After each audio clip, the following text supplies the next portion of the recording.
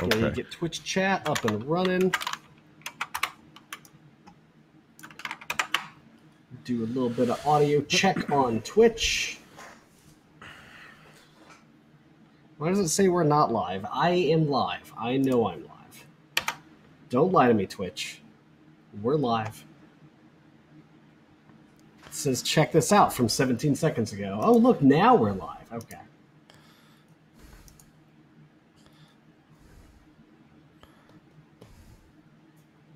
Wait a minute. I think the audio is off. What? Our audio? Oh.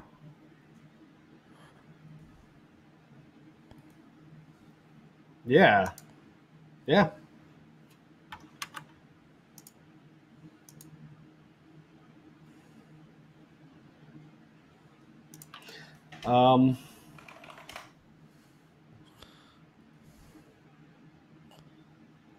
Should we talk?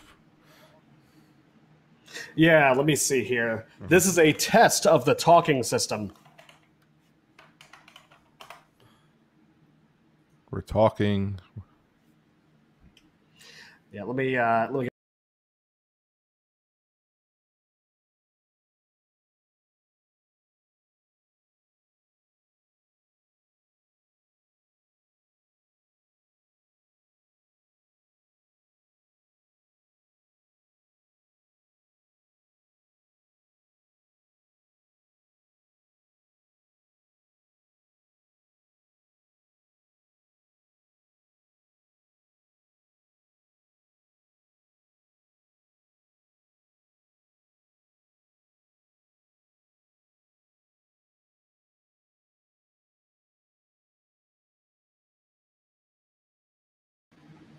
Okay.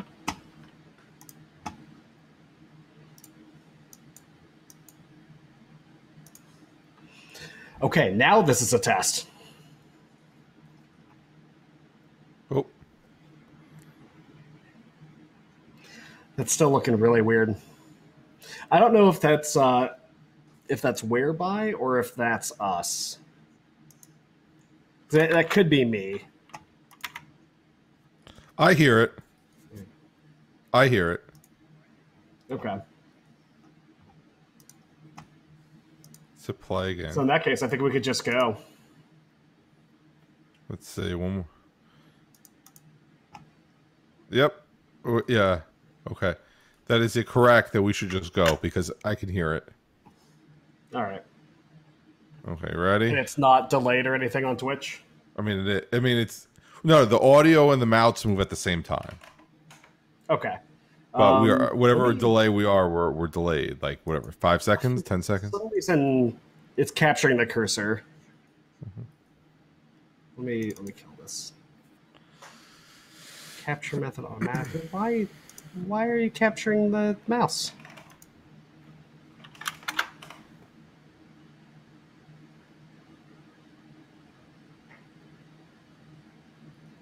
I don't want to be that guy that has a mouse cursor up. And I keeps returning to origin.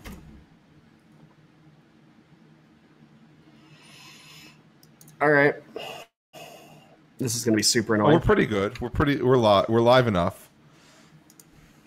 Yeah, we're definitely live, but I'm leaving the cursor on the screen like a middle school science teacher. I don't see it. Not anymore. Mm-hmm. But now I've got to figure out a way to mute this application. Okay, there we go. So I think that'll work. Okay. We should be good now. Are you ready? Yeah. Okay. Oh, where are you? Okay. Where's record? Okay. We got to remember where everything is now. Yeah. Okay, I have my button on record. Okay. 244. You ready? Let me get my mute button up because I'm bad at podcasting. Input devices. Yeah, I'm good. Okay. 3, 2, 1. Hello, everyone. Welcome to episode 244 of the Security Podcast here on the M30 Network. I'm Haim Cohen. It should say it right down there. And Tom is, I think, that way. Yeah, I'm right here, right here. Okay. It says Tom, right down there somewhere. And look at that amazing Zoom background. Just gotta say that Yeah, that's the yeah. new hotness. So you can now put me in really awful positions talking about stuff like I could do this. I could be like, look at whatever's here. This is great. This is awesome. And they could be like, oh. I'm not. And now you can turn that into something awful. Yeah, I did something really bad a few months ago. I got a free webcam from somebody, and I saw that they were price gouging on the webcams, and I'm not proud of myself, but I took advantage of that. I left it. I did a buy it now for 150. So I sold the Logitech whatever C. It's an HD one C920 for 150. I think they retail for 80. But I mean, they're going from literally anything that relates to working from home has skyrocketed in price. It is unbelievable. Webcams, microphones, green screens, puzzles for the kids, anything at home. It's just you cannot find Legos. It's I don't know. I'm in New Jersey where our trend line is down. I'm in fact going to the beach tomorrow, the socially distant beach, but I am going to the beach. So Tom is stuck in Chaz somewhere. Not to be political, but you are somewhere in Chaz. I am stuck somewhere in the Seattle that is currently on fire. So anyway, I know we haven't been around for a while. The problem is that we don't want to bring you things that, like, there's a flaw in OpenSSL, which there isn't right now, not yet. I don't know, but that's not really going to help you. So we're all home. It's even the hackers are socially distanced and not doing anything. So there's no real news to report on. So like I said, I like the fact that everyone liked our Office 365 episode, and we got a lot of positive feedback on that. So let's just continue with other stuff. And our main topic, we'll get to there in a minute, is going to be coffee, but we just have some couple of updates. Indeed. So the first one is, and again, we've beaten a dead horse with this, is that Zoom is backtracking and saying everyone gets end-to-end encryption. So awesome. I'm happy with that. That makes me happy. So as much as we hated Zoom, well, Tom's going to explain why that's not. So I don't know why, because spammers don't care whether or not their spam is end-to-end encrypted.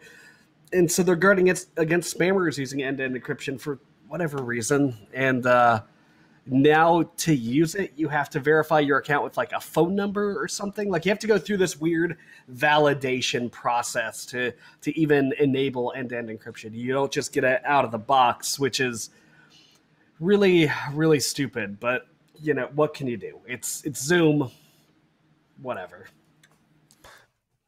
I mean, I guess I'm already verified because my school got us all. Not, I guess they're not free accounts; they're basic accounts. I don't know what the difference is. If it's paid up at all, you don't have to go through these shenanigans. I mean, I have no idea what they did. The problem is that I think when this is all over, we're gonna find other ways to talk, because I finished school today. Today was the last day of school for me. I do not want to be on Zoom ever again. I want to be done. And I think a lot of us feel that way. We're done with the Zoom calls and everything else. So if you're using it for your work and everything else, it's going to continue. But as soon as we figure out what school's going on, I have a feeling that many of the personal uses are going to go back to WhatsApp or Facebook Messenger or FaceTime or some other more personable thing than Zoom. I don't think we're going to be Zooming for that much longer. Or Discord. I've been doing a lot of calls on Discord, and just so you know, because this is a security show, it's not end-to-end encrypted at all. Everything's going through HTTPS, but the company can read everything you type, everything you say, all that stuff, because it does route through their servers. So just know that, but I still view Discord as kind of a less shady, like way less shady than Zoom. So we'll see.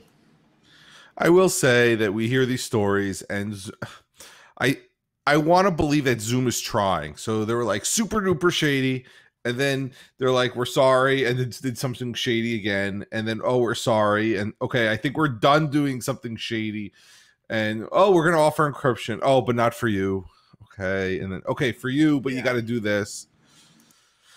It's look, we don't want to bash on Zoom. I mean, I think if you watch the markets, they're saying they basically have been beta tested publicly for security vulnerabilities, and they had to respond to everything, whereas other platforms have years and years and years where it's drips and drabs. Here's Zoom all in once when we have nothing else to do and hear about it. So look, I'm going to say that yes, it's end-to-end encrypted.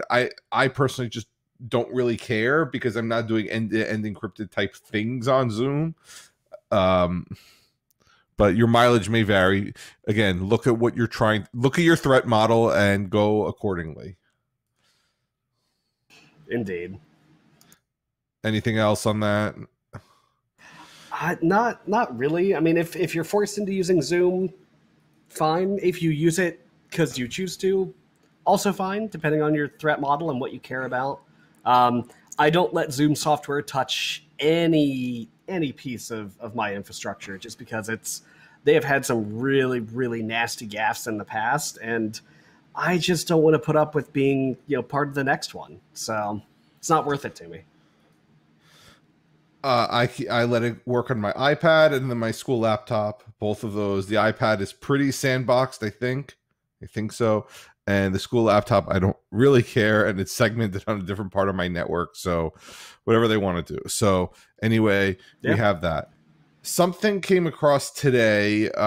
You're not going to really be able to deal with it, but we'll talk about it anyway. It's called Ripple 20. It's an IoT type vulnerability. Basically, it's this package of library. It's a library. IoT devices have been just pulling it and using it, and there are major problems with it. And the short answer is you can update, it's fixed if your device can update. Yeah, so it's a TCP IP stack specifically built for devices that don't have a lot of power behind them. So perfect for IoT devices. Unfortunately, if you have a vulnerability in your TCP IP stack, it's usually pretty serious, and these are. So if you're impacted by the set of Ripple 20 vulnerabilities, that's bad.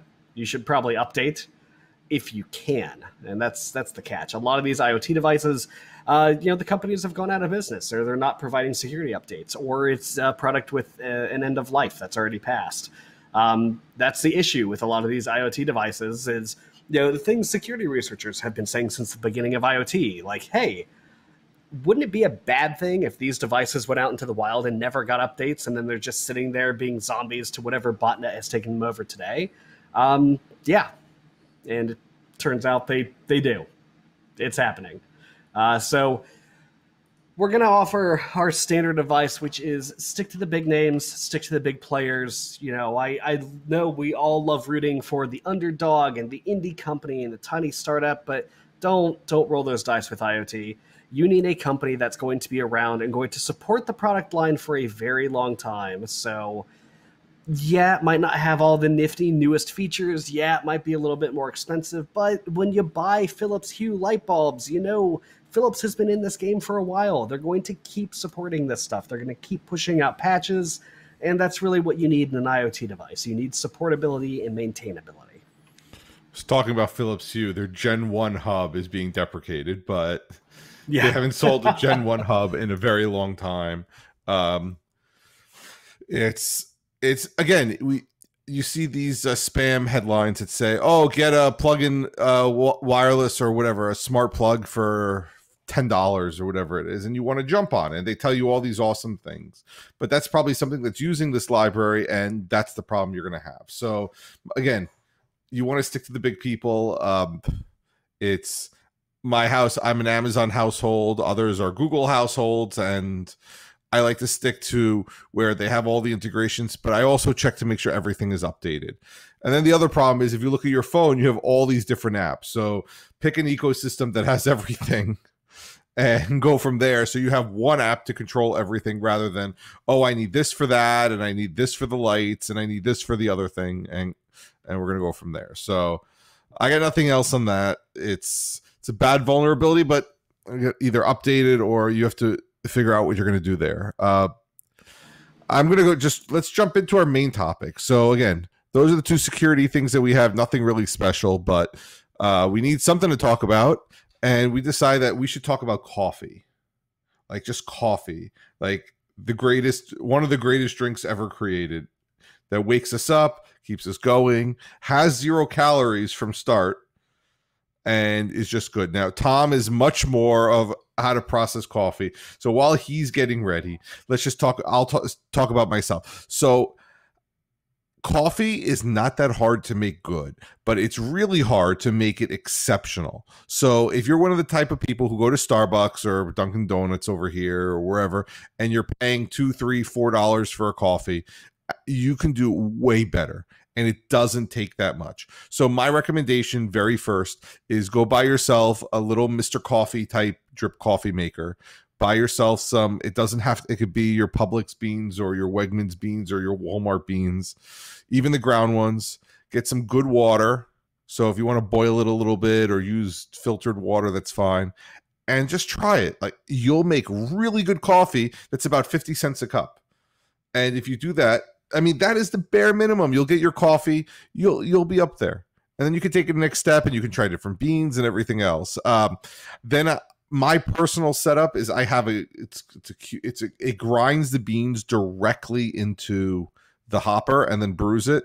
It makes fantastic coffee. It's not the best, but it's fantastic. I couple it with really cold water, which is really important. And it grinds the beans directly in there. And again, the cold water and better tasting water is going to make a huge difference. And the problem is I'm driving home and I see Dunkin' Donuts and I say, you know what? In 5 minutes, I'll be home and I'll make better coffee than Dunkin' Donuts. So Tom's yesing me. So yeah, absolutely. And you're exactly right. Good water is pretty key to good coffee, but I'm going to offer one thing that will elevate your coffee beyond anything else, and you hit the nail on the head: the fresh grind. Absolutely, bar none. Like, better than temperature, better than roasting method, better than the coffee bean itself. Like, I can take Folgers coffee, I can take Maxwell House, which is my most hated coffee brand in the world. If you are fresh grinding those beans, it is going to make coffee better than anything else you have ever had. It's all about that fresh grind. And you don't have to get anything nuts. Like, back in the kitchen, I've got a big coffee grinder. If you don't want that, if you drink, a cup of coffee in the morning and you can spare the 4 minutes and, maybe move a little bit, right? It's not a workout. Can't claim it's a workout, but for pretty cheap, you can get one of these guys, which are a handheld coffee grinder. You just throw your beans in the top. It comes with this nifty little system here. Super technical, super complex. You put it in. You get that beautiful grinding sound here. That is the sound of fresh ground coffee. And it's just amazing. You take the grounds from down here, you dump them in whatever coffee maker you've got laying around, and it's going to make better coffee, guaranteed. Whole bean coffee is really the secret to great coffee. If again, you can buy a grinder, do it the week on Sunday night for the week. Again, it's how much time do you have in the morning? I mean, you can sit there and make the absolute greatest cup of coffee you ever had. The problem, like Tom and I, we drink a lot of coffee. So by drinking a lot of coffee, you're going to spend a lot of time doing it. The other thing is, I'm going to throw this out. But going to Costco, going to BJ's, going to Sam's Club, whatever, buying the gigantic bag and grinding it there will still be fresher than anything store shelf that's been sitting there. So yep. I go through about a pound a week, probably a little more of coffee. So you get it by the pound, you grind it, it lasts a week. That's going to be fresh. If you want to dump it into one of those mason jars that seals it, it's not going to be the best thing, but you know what? It's going to be way better than getting the grounds and going from there. Yeah, the thing you don't realize when you're starting to get into coffee is that if you've been on ground coffee your entire life, you dip the scoop in, cool. It flows, right? It's like coffee sand, but fresh ground coffee is actually kind of sticky. It's kind of tacky, and I just recently cleaned this, so you'll see maybe a little bit on camera here, but there's a tiny bit of coffee stuck to the inside of this thing, and that's because coffee beans have oil. They sweat a little bit after the roasting process, and when you grind it, you're going to get a little bit of that tackiness in there. That's actually good. That's what you want in coffee. The oil is what has all those delicious flavors in it, and that's what you're going for when you make a good cup of joe. It's again, if you're starting from the bare minimum, you got all you've been doing is going out, which I would probably bet in this day and age, I would actually save money by the amount of coffee, because to go out of the house to actually buy coffee for $2 or whatever, a dollar at McDonald's is probably cheaper than the 50 cents a cup times the number of cups I drink. But anyway, you can, like I said, it's very simple. It's called Americana drip coffee. That's the one that you're used to here in America. Whatever it is, $20. If you want it with a programmable timer, it will be $30. And even if you do get Maxwell House, and even if you do use your tap water, it's still going to be cheaper, and you probably won't hate it all that much. Now from there, you got to step up your game, whatever that means. So Tom's saying, I agree with him. Grinding the beans is bar none the best thing to do. Getting better water. Coffee is 90% water. So if you can boil the water the night before, whatever it is, filtered or even water, through like a cheap filtering system, like one of those pitchers you put in your fridge. If you can just fill up your coffee maker, like even if you've got a Mr. Coffee, you're using pre-ground Folgers. Like if you wanted to do just the bare minimum, pour from the filtered pitcher in the fridge instead of just from the tap directly. It's going to make, now it's not going to make as big of a difference as fresh grinding, but it will be better, and you'll taste the difference.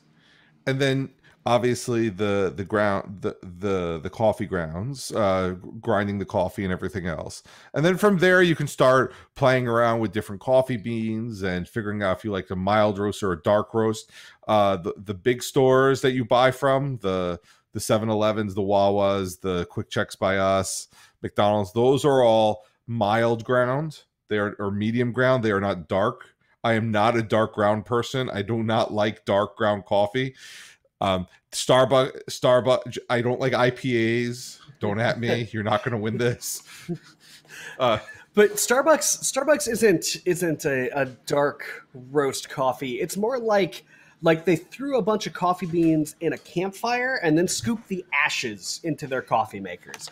It's not like, calling it a dark roast is way too light. It is quite literally coffee ashes. It's got a real burnt taste to it, and I loathe Starbucks coffee. It's great for like the sweet frou-frou drinks. Like, I will be the first to admit, Frappuccinos are incredible. They are delicious. They are 90% sugar. I want all of it in me right now. But their drip coffee, it's bad. It's just bad. So that's why when people give me Starbucks gift cards, I end up giving them to my wife, and we go from there. But so again, you get your beans. You can play with the beans as much as you want. Try the different things. That's what Tom has, the Death Wish. I have not had, but I've heard very good things. Death Wish coffee is simultaneously one of the darkest coffees I've had and one of the most delicious coffees I've had. Now, this isn't going to be like as punchy as some of the dark roasts that you'll get locally, right? If you've got a local coffee roaster next to you, and I am spoiled. I live in Seattle. It is coffee city here.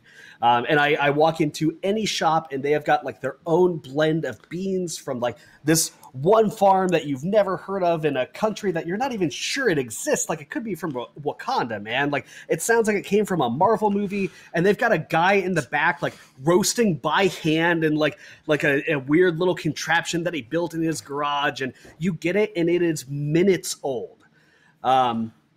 If you don't have that, if you don't have access to those kinds of facilities, and you don't want to pay like the $40 per pound of coffee that some places in Seattle do sell, Death Wish coffee is pretty good quality, and I like it. It's delicious. It's definitely for people who like a dark roast. If you don't like a dark roast, you're not going to like Death Wish. They're not sponsoring this episode. I've just drank them for literally a decade. Oh, good, because I'm not having it because it's dark roast, because I don't like dark roast. But your house brand, both BJ's and Costco's house brand, are excellent. The Hmm. Costco house brand is Starbucks. I will go with that. It is Starbucks, but it's Starbucks like before the ashes. It's okay. Benson and Jenkins, that's the BJ's house brand. That is okay. If you're going to step it up, the Costco organic house brand, which is different than the Costco other organic house brand, is really excellent. And but again, it's the I get the beans and then I have it directly grind in. So if you buy the beans, grind it right at the end of the store, right before you leave, and then go home and do it. Or buy yourself a cheap grinder. It's not that hard. It's probably $30. But again, it's what you want to do. So just the bare minimum is going to get you decent coffee, upgrading your water, grinding the beans ahead of time, and all that will be better. My absolute favorite coffee is Ruta Maya. Is this cult following? They go to the Costco's every once in a while, and I think I just got 10 bags. My wife called me up and was like, "There's no. Do we need coffee?" I'm like, "Yeah." She's like, "This.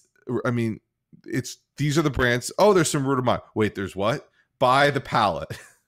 So we bought 10 bags. Like, no joke, we bought 10 bags. I gave some to my friends, but I think we have 7. I think we have 7 left.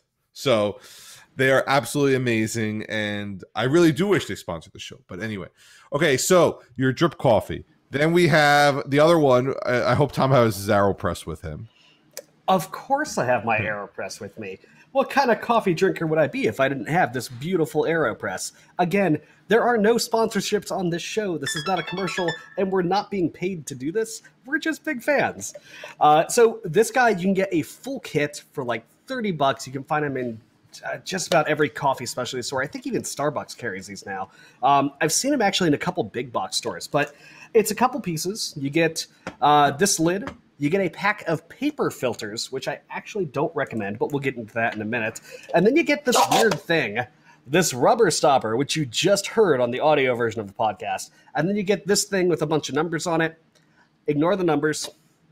Fit this thing, and it looks like you're supposed to, like, you know, put the grounds in and then add the water, and you can do it this way, but nobody I know uses the AeroPress in the standard method.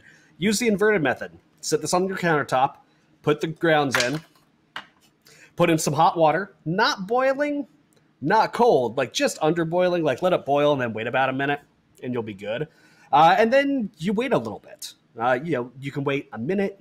I wait 4 minutes because I really like super strong coffee. If you don't want it that extracted, cut it in half, do the 2-minute thing. And then what you do, you take your coffee cup, and I wish I had a coffee cup here, but you affix this thing, kind of locks in a little tight, and you quite literally just plunge this guy down. At the end of the process, you will have this tiny little disposable coffee puck. You unscrew the thing, pop it out into the trash, you're done. Like, rinse it off, but then you're done. Now, on the filters, it does come with paper filters, but paper takes out the oils. Like, it absolutely absorbs the oils from the coffee and gets rid of some of that flavor, some of that good bite that you want with coffee. These guys are like $5. You can find them just about anywhere. They are tiny stainless steel mesh filters, and this one is desperately in need of a cleaning, if you can see it that far or that well over Twitch. But this guy will filter out the grounds. It won't let anything through. It's a very fine mesh, but it will keep the oils intact, which is really what you want in a good coffee. Now, this thing, you're not going to use this at parties. You're not going to serve this for breakfast. This is a cup of coffee. It is just your personal cup.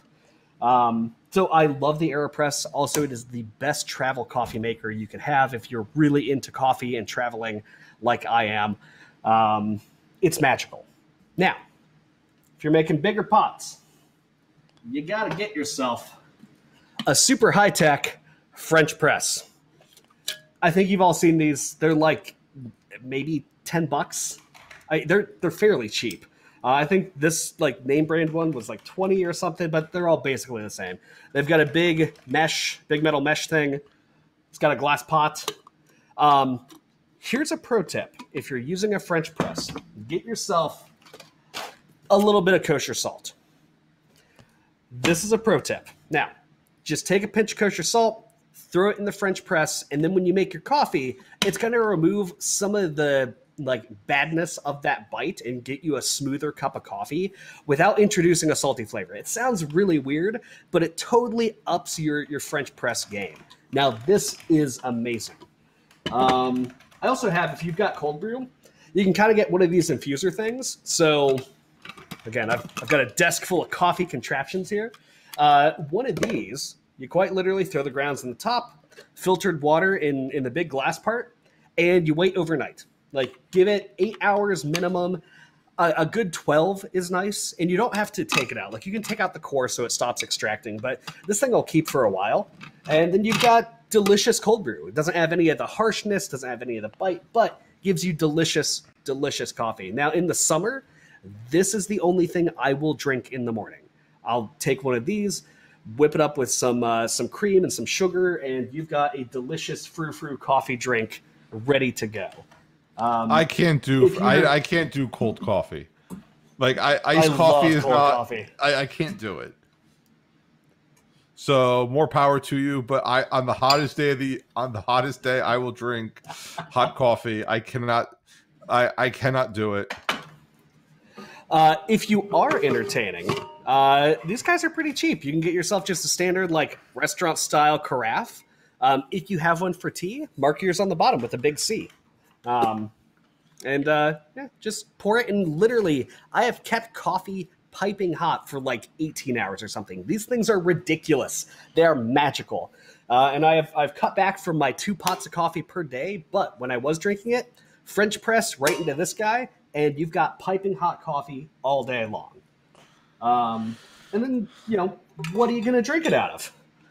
You and I both recommend, and you actually turned me on to these Contigo mugs. These things are incredible. This will keep your coffee nice and hot all day long, doesn't spill. It's got this cool little like locking mechanism. I love them. They're not expensive and they're magical. We do have a question, and we still haven't. This is 2 years going in the WhatsApp group, because we do talk about coffee in the WhatsApp group. I used to pour the milk first while waiting for it to finish brewing. And then when I poured the coffee in, the coffee was colder than when I poured the coffee in first and then the milk. Now, for me, milk is mainly to cool down the coffee to an acceptable drinking temperature right away. It does, on really dark roasts, it does take the bitterness out. So if I get a mild roast, I can drink it black, no problem.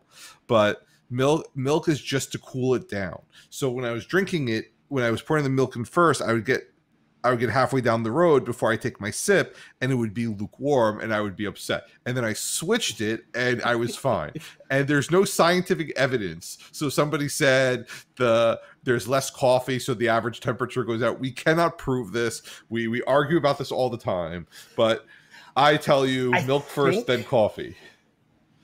I think I've got the answer to that. So if you pour in the milk first, the vessel that is containing the milk is now being cooled by the milk, right? As opposed to a neutral room temperature vessel, coffee and then milk, you're going to get less cooling. And that is my current theory, unproven, untested, but we would welcome the experiments, and we will welcome you to tell us that we are wrong in the WhatsApp group, because we need more people doing that. I do have other coffee gadgets. I know we're running a wee bit long, but these grinders, with the oil, they get sticky. They get weird. And I get, I'm not going to show the brand name, but basically these things are fake cleaning coffee beans. It's like this weird, it almost looks like vitamins or a cereal or something. They're just these like tiny beans, tiny fake beans that you throw in your grinder. You grind those up, it attaches to everything. You throw out the remaining thing. You run one thing of coffee through it, and it's good. They're literally designed to clean industrial coffee grinders. They are great. I got this like 3 months ago, and I haven't run out yet. It's great. The other coffee gadget, if you want espresso, if you're trying to make lattes, I wish I would have got it. I've got like a little mechanical milk frother that I hit a button and it like makes cappuccino foam and all that stuff, and even warms up the milk. It's pretty cool. But these little mocha pots, you can get them in like this nice stovetop medium size, or you can get them real tiny. They make not espresso. We can't call it espresso, but it's got like a little espresso hopper. Throw some water in here. Do not go past the safety valve. That will be bad. But you filled up to right about the safety valve. Dump your coffee in. Don't pat it down. You don't want too much pressure in this. Throw it on the stovetop for about 10 to 15 minutes, depending on how high you're making it and how hot your stovetop gets. And then you get nice, like almost espresso. And with that, you can make all kinds of cool coffee drinks. You can make your cappuccinos, you can make lattes, you can make whatever you want. And these are great. They're tiny and they work so well. I love this thing. That's I grew up with that. We call them the espresso pop, but it's not. But that's what that's what I did. That's what my dad did before the Mr. Coffees of the world. So as Tom was talking, I was generating a list of as many of the things I could find to get you started. But the point is, do not get a Keurig or a single cup thing. It's terrible for the environment if you care about that, and it's not good. It's terrible. And they have DRM. They have DRM, so they force you to buy their things. And unless you're interested in hacking your coffee maker, I'd stay away from the Keurig. Get one of these. There's no DRM. There's not even electronics. It doesn't connect to Wi-Fi. It's made of plastic. And it will accept literally any coffee grounds or tea. If you wanted to make AeroPress tea, it will literally just accept anything you throw in this with some hot water. Get the AeroPress. It's way better. So I didn't realize this. So how come the fire inspector comes in and never flags my room for having a coffee maker? Then I realized because I'm using a thermal carafe. There's no hot plate. The only hot thing is controlled by the switch that turns it on. So I was very much anti thermal craft because you couldn't see inside. And then I got over myself and realized it's not boiling the coffee. It's not keeping it warm. The stainless steel is keeping it warm, which generated much better coffee. So I think I'm going to take whatever I have left on my Amazon gift card. And I think I may buy this cold brew thing that you were talking about. I love this thing. Now, there are two models. This is the one I don't recommend. It's live radio, folks. Give me just a second. So, yes. So that was the other thing, and Tom talked about how to clean all the stuff. And for me, I want quick, I want easy, and I want a lot of coffee because before the show, we were talking about how much coffee I actually drink, and I can't make 5 Aero cups in a morning. But now Tom's showing us his thing. So here's another cold brew. Now this one, I would recommend a Japanese brand. Now this is, I do not recommend the Cali homebrew. The mesh on this is a little too wide, so you get some sediment in the bottom of your cold brew. I've got to throw out like the bottom little bit because it's literally just sediment. It is not great. But this is a Hario. I am butchering that pronunciation. I'm sorry. But it is a Japanese brand. It's got a super, super fine mesh filter here. This is the one I recommend. It's taller. It's a little bit more fiddly. It's a little bit more wobbly. This is going to be more stable. But this makes way better coffee with way less sediment, and I love this thing. What I usually do, because in the summertime, I will go through one of these every couple days, is I will literally just fill this one up, fill them both up. And then when I drink down one, I start on the other one. And that way I've always got, cold brew coffee in rotation. I am never without my cold brew. Now, let's say you're in a spot where you don't have beans, you don't have coffee, you barely have hot water, right? You are in a camping situation and you need some coffee right now. There's a lot of instant coffees out there, but the one I can recommend, especially in an emergency, is the G7 instant coffee. Now this, I believe, is a Vietnamese product. I got like 100 pack of them, but to make a standard cup of coffee, you'll need to throw in 2 of these large tubes into coffee, or into your water. Otherwise, it's going to be really thin and not great. But for instant coffee, This is the very best that I found. Now, it's coffee, creamer, and sugar all in dust form in one tube. So it's a little weird. I'm not gonna lie. The taste is definitely a little weird, but it is the best instant coffee I've ever had. And if that fits your use case, if you need something like either as a coffee emergency backup, like society has collapsed, you need a cup of coffee, this stuff is going to be good. And it's going to be way better than the instant Folgers or instant Maxwell House or the Nespressos or anything else. I've had them all. The G7 is my preferred instant coffee. That said, the instant coffee, not the route I would go, but if you have to, it's there. So, and we didn't even touch on Turkish coffee and all the other stuff, but this is just because I really do like Turkish coffee. But again, I need coffee in my body as soon as humanly possible. But look, I'm hoping you take some of this and figure out where you want to start. I suggest start small. Like I said, I would start with the Mr. Coffee pot. That's what I did, and go from there. Then I would probably go to the AeroPress. If you're a cold brew guy, that looks like dead simple. The cold brew, that you can't go wrong with that.